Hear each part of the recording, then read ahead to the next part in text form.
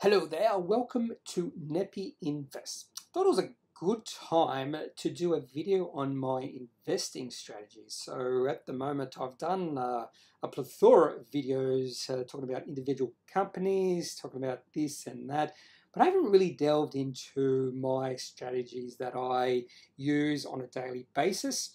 I try to stick to these strategies as close to as possible. I don't always stick to them, but I'm trying my hardest to stick as close to possible because I think it's very important to follow rules and stick to those rules when you're investing. So I'll also talk about some of the inspirational people behind my investing strategies. Not only inspirational, but some of these particular people, they're not really the inspiration behind my strategies. I actually found them after I've set out my strategies, but I find them very inspirational when I listen to them speak, and because they think very similar to me, but they have slightly different thoughts, and I find when I can listen to them speak and sort of dissect what they think, I can find a lot of value out of that. So I'll talk about those inspirations, and I'll just talk about some of the companies that I hold within these investing strategies and how I came to those decisions. So I have two investing strategies. These are my main two ones, and these strategies will sort of evolve over time. But during my investing life, it's come to these two strategies.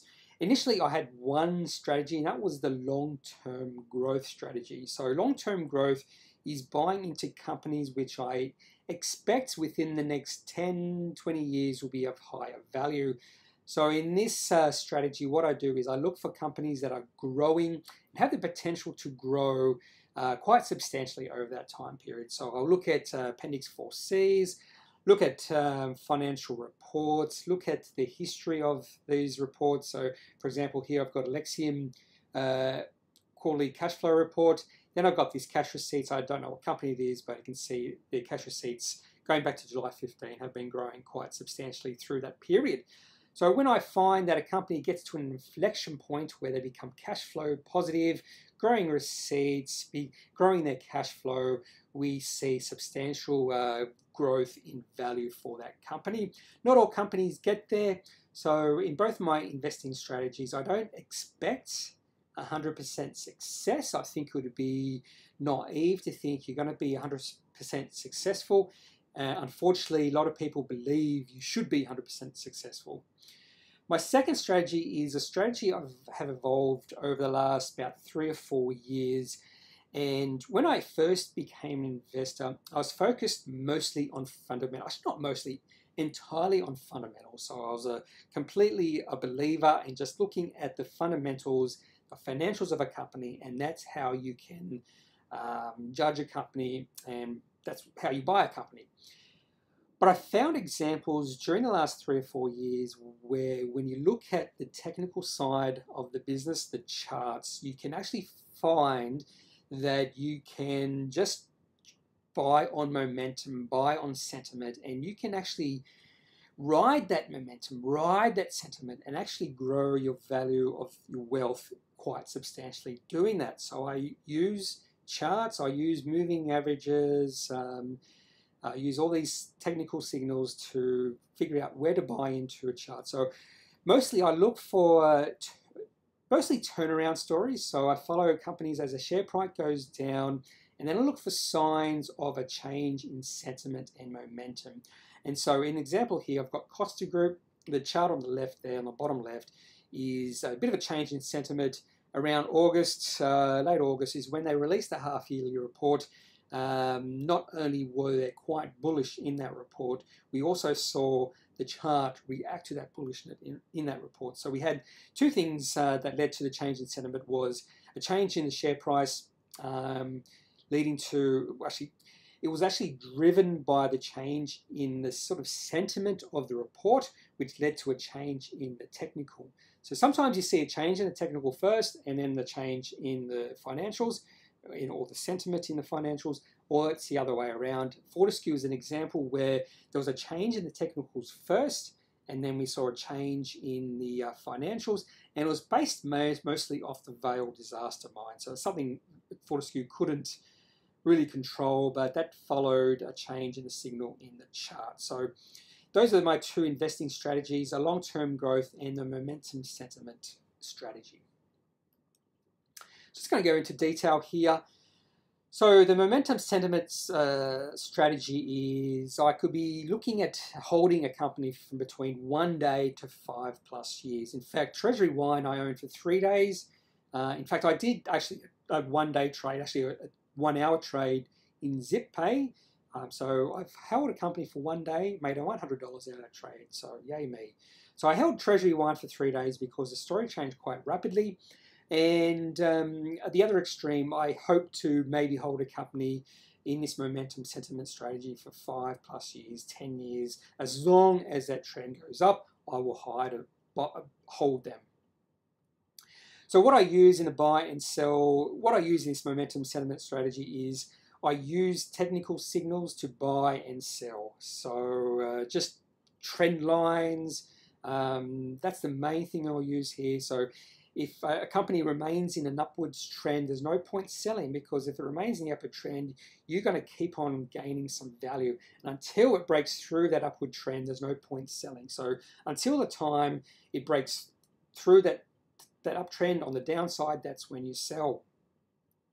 But there is a little bit of a different take on this also, is if you have a technical buy signal that corresponds to a positive fundamental signal, that becomes even more powerful. And I've seen that quite a few times. I saw it with Fortescue, I've seen it with Costa Group, and I've seen it quite a few times where you had the duo signal of a technical buy and a fundamental buy, and that's a very powerful momentum sentiment signal. So some of the companies I own within this basket include BlueScope, and I bought that just based off a technical signal, and its share price is still going up.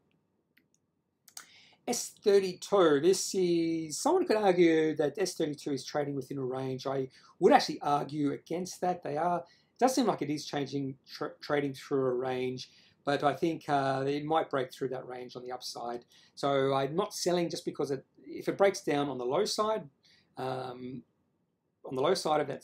that trading range, so below that trading range, that's when I'll sell out. But I think there's a chance it might break above that trading range, which then will be a bullish sign. And then Costa Group. So this was I bought based off of both a fundamental positive signal and a technical positive signal, which corresponded exactly on the same day because of a really good half-yearly report in August. So my long-term growth strategy. So this is companies that I want to hold for as long as possible. So I've got there +5 years. So +10 years, +20 years, 30 years, 40 years. If I held one of these companies for 40 years, I can almost guarantee you that this is going to be a massive multi-bagger. So what I do with these companies is I'm buying on potential, and sometimes I'm buying on a story. So it's can be quite risky just buying on a story, but I believe that sometimes stories do play out. And the main thing about this strategy is to diversify and buy a large basket of companies, because the success rate of this strategy is about 60%. That's what my aim is. So I want 60% of the companies I own within this basket to be successful. And if you don't think about it, you might think you're not going to get much value out of that, not much growth. But if you get 60% of companies that you own for multi-years, the chances that some of those increases in values for those companies are going to be substantial increases in values. You could be looking at 100%, 1,000%, 10,000% increase in value for some of those companies you hold for the long term, compared to the 40% of companies that don't succeed because the story changes or they just can't fulfill their promise. The greatest loss you're going to make on any company that doesn't succeed is 100%. More than likely, you'll sell out before it goes, you lose 100%. So you could be losing 30%, 40%. So just do those numbers. You could be looking at a high side of 1,000, 10,000% gain, or low side, at worst case, 100%. So when you're talking about a 60% success rate, if you ride your winners as long as possible, you're going to see substantial gain in your portfolio. Now, the biggest thing here is knowing when to sell. And the main thing I do when I'm thinking of selling is all about if the story changes. So I have a reason why I bought into a company, and if that reason or that story changes, I will sell out. A large part of that story is management. So I do have more leeway when I'm selling compared to my previous strategy, my momentum sentiment strategy.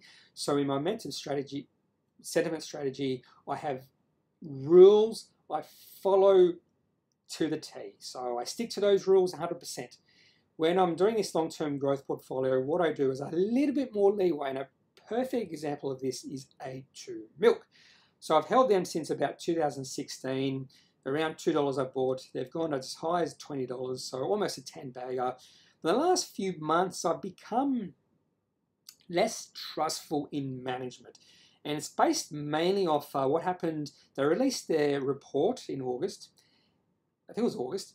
Then they sold a lot of the management, or a lot of the management sold a large, substantial part of their shareholdings. And then 1 month after they sold all their shares, not all their shares, some of the shares, they released a profit downgrade. It's just, I don't want to say suspicious, but the timing could have been a little bit better. So it makes me think management is thinking that there's something not right with the business, and that's why they sold out of large shareholdings in their company. So what's going to happen in the future? I haven't sold out because of that. So it's one cross against their name. And what I'm going to do is over the next few months, next 3 or 4 months, if there's any more negative news in relation to management, so if there's any more profit downgrades, if they start selling any more stock, that would be another cross. And after a few crosses, that's when I start to think I should sell out this company, because my faith in the management has been eroded. The story has changed because management is a large part of the story, and that's when I might sell out, because there might be better opportunities out there, even though A2 Milk has been a significant wealth creator for me. So what are some of the companies I hold within this basket? So first one is Big Tin Can. So this is another company where over the last few weeks or months, actually last month or so, I've become not skeptical, but I've become a little bit more leery of the company, because their last quarterly report wasn't the best report. I think even they would admit it wasn't the best report. And I think to increase my faith within the company and the management, I think the next few reports have to be shoot the lights out. And I do think they will shoot the lights out, but there is that little bit less faith in the management and the company that I had previously. SciDev, this is a company I have, I think is quite promising, and there's a good chance they will grow substantially in the next 5 to 10 years. AVA Risk Group has been a massive winner for me over the last 6 months. In fact, it's been a 6-bagger, and I think there is potential this can be a massive multi-bagger for me and other shareholders as it grows its profits, grows its cash flows over the next 5-10 years. EOS, Electro-Optical. So this is a combined sort of a defense company with space and space communications. I've done a video on this company, and so I'm really interested in the space and space communication. I think over the next few years, we're really going to see this company grow quite substantially based off both sectors, both defense and the space and space communication. AJX, Alexium. So the main reason I bought into this company was a story. So I try to not buy in as many stories as possible, but they have technology called a phone-on cooling technology. And because I'm a runner, so I run every day, I'm looking for this sort of thing where, for instance, I went for a run today. It's really humid. I was sweating profusely, and I was quite hot. And so this phone-on technology that Alexium has developed is sort of a technology where they call it perpetual cooling. So if you wear a shirt with their technology that has been applied to it, it would cool your body down. In fact, the warmer your body gets, the more effective the cooling becomes. So this is highly exciting technology for someone like me. It's a personal thing. So that's why I bought into Alexium. Just because I want them to succeed, I want this technology to succeed. And last thing is Mesoblast. So I've got here, I largely ignore technicals. So what that means is I don't really care about the short-term movement in share price. When I talk about short-term, I'm talking about, daily, weekly, that sort of thing. So a few months ago, the Mesoblast share price did go down based off news from the FDA they did not want to hear. It wasn't a successful FDA approval for one of their products. It wasn't a disapproval, it was sort of a delayed approval, I suppose you could say. They wanted more data, the FDA. So the share price fell quite a bit based off that, but I don't really care about that. It doesn't concern me, because when I think about 5, 10, 15 years down the track, there is a good chance that Mesoblast will be significantly higher valued than it is right now. It may not be, but there is a chance it is, and I think it's in that 60% chance. So now, those are my strategies. There are some inspirations behind these strategies, not direct inspirations, because I actually developed these strategies before I found these inspirations. But these inspirations I've found provide me with additional thoughts to how I invest. So let's get to the first one. So this is a guy called Tony Kynaston. So he has a podcast, and they call it QAV, which is Quality and Value Podcast. So they look for cheap quality companies, this Tony Kynaston. And the main thing or different thing they have over other value investors is they have a momentum sentiment a rule. So I think they look at the week, actually it's the monthly chart, and they have a 3-point trend line. And when it goes, the share price goes above that trend line, they buy. If it goes below that trend line, they sell. So they use that trend line as a sentiment value to know when to buy and sell. So you can see here, the average return on its portfolio over the last 20 years is 19.5% per annum. So they do have a podcast, and I do actually recommend you have a listen to that podcast. You can also pay and join their service. You can see what they buy and sell and join that service. So this is sort of a when I look at my momentum and sentiment strategy, it's very closely aligned to this. It's not exactly closely aligned because I don't really look at monthly charts. I look more at daily and weekly charts. But I just like the fact that this guy is a value investor who also uses technical side, and I think that's fairly rare. I don't see that very often, and that's why he's a bit of an inspiration. I like to listen to this guy speak. He has given me inspiration in some of my investments during the past 2 years. I've been listening to his podcast. The other one is Nahib Mahanti. So he runs Extreme Opportunities with Motley Fool, and I actually do listen to their podcast.